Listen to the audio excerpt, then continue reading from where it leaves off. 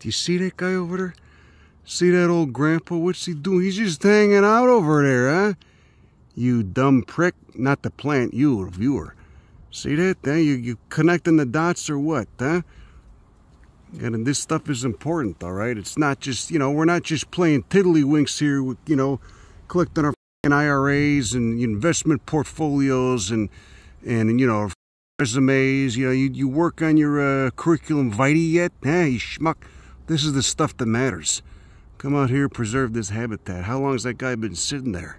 Huh? You got a nice farina of blue wax. Those long chain fatty acids protecting him from the sun, but he's got this nice cover of Helietta right here in Guayacum. I'm sorry. I don't mean to verbally assault you. I just, just want people to focus on what really matters, like this stuff that is a civilization seeing as expendable. See those triffid leaves in the foreground? That's Helietta rutaceae. Smells lovely. And there's a big old growth loaf. Who knows how long he's been hanging out there? Who knows how much the surrounding landscape has changed since he germinated from a tiny seed?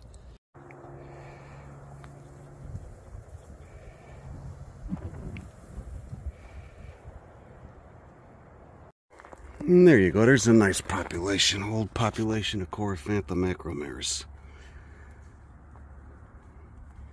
Beautiful pink flowers when it's going off. Should be another 2 months. Most of these cacti, as well as the ones in the Sierra Madre further south, tend to bloom in March. That's really when they're, they're getting showy, getting fancy and shit, Oh, look at that. Look who's over there.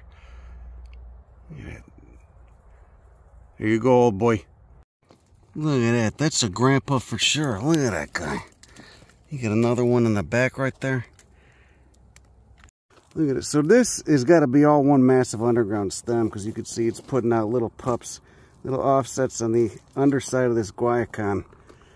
And it probably was cut 50, 60 years ago. Who knows how long ago. But it's a very healthy plant. It's very nice to see such fucking healthy Lophophora here.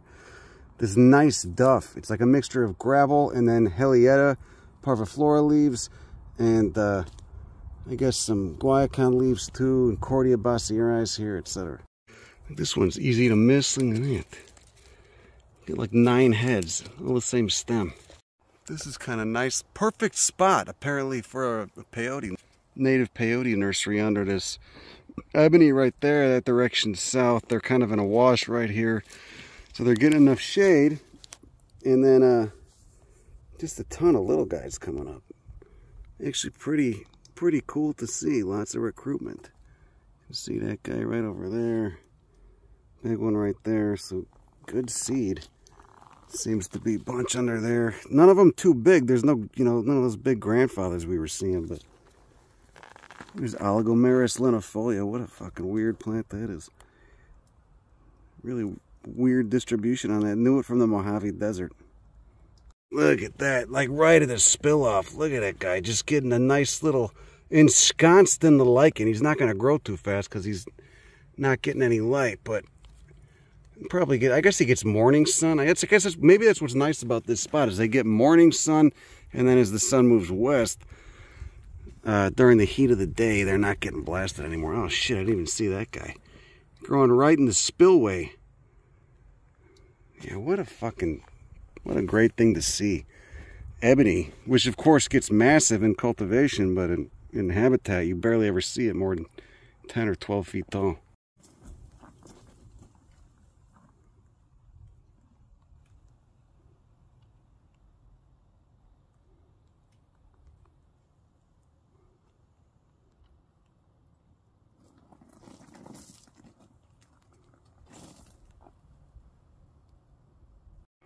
God damn, look at this. Look at these fucking guys. Oh, that's nice.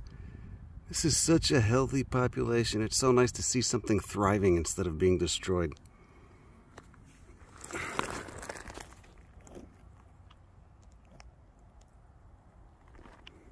God, fucking everywhere. Look at that. That's a nice one. Look at those little guys. And 2 little guys right beneath the other 2. And there's 2 little seedlings right there. Whatever it's got something to do with this caliche that's exposed right here, this calcium-rich soil. It seems to really fucking benefit them. I don't know. Who knows? You see this? These just sprouted probably. See how they're like a dark green? They don't have that farina yet. This is certainly all the same plant. These are just stems. Yeah, that's just a stem connected, an offset connected to the same underground stem.